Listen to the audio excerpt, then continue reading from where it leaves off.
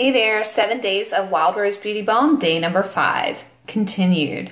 So there's a reason why they call this a beauty balm and not necessarily a face balm, because it gives you all over beauty. You can use this from head to toe. So tonight, actually, I'm going to highlight the mani-pedi benefits that you can have with the Wild Rose Beauty Balm. And I'm talking about our hands and our feet.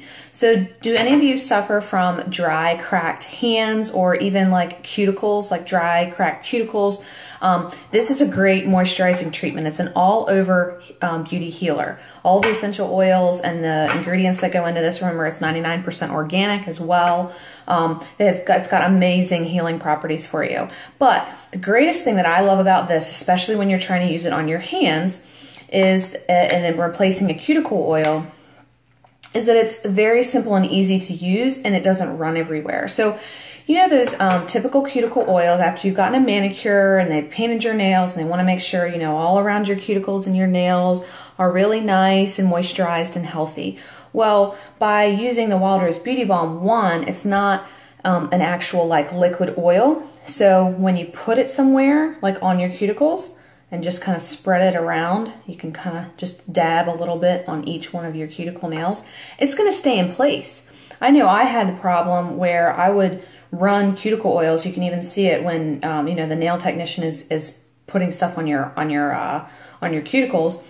She drops a little bit on it, it kind of runs off, and sometimes even if you're trying to do it at home, it kind of gets everywhere. Well, the balm is thick. It's a thick solution, but once it gets to your skin, that's when it really gets kind of dissolve and moisturize. So one, it stays in place. Two, it's very quickly absorbent as well. Like you don't feel like you have this really shiny residue left over on your skin. It really absorbs pretty quickly.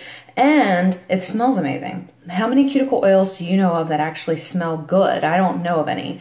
And then you can take the rest, the excess that you have on your fingertips, and just massage on the rest of your hands. So this is a great treatment that you can do daily if you would like, or just weekly, or after you get, you know, a mani-pedi, or even just kind of, you know, whenever you feel like you have dry, cracked cuticles. You can even use this as a moisturizing hand treatment as well. So I would recommend taking a little bit more of the size of the amount, and something you can do overnight. Let's say you're a nurse or you're someone who's constantly washing their hands and your hands are always cracked and dry. You can use gloves. Take the moisturizing balm and spread all over your hands, and then put gloves over top and sleep overnight. And then when you get up in the morning, do a quick wash. You're really going to see a difference in the skin quality. It's going to be very, very soft. It's actually going to heal some of the cracks that you may have already developed and had. So that's another part of my highlighting this use tonight, is the ability to put it on dry, cracked hands or dry, cracked feet. How many of us? This is the first day of spring. Thank you so much. I'm really excited for all of the warm weather that's coming, but are our feet really ready? I know mine aren't. It's been a while since you've had a pedicure.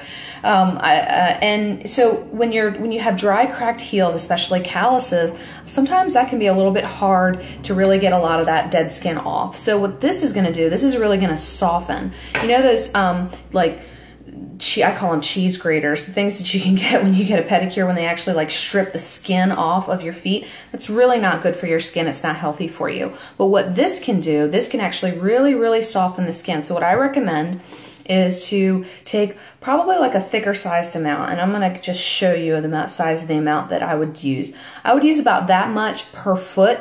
Remember, a little goes a long way, but you would need a little bit more than you're typically using for your face. So I would rub that in all over your feet, especially concentrating on your heels and you know, that callus part of your toe, like your outer toe. I know I get calluses there pretty easily. Concentrate and make sure that you work that in to your skin. And then you take socks.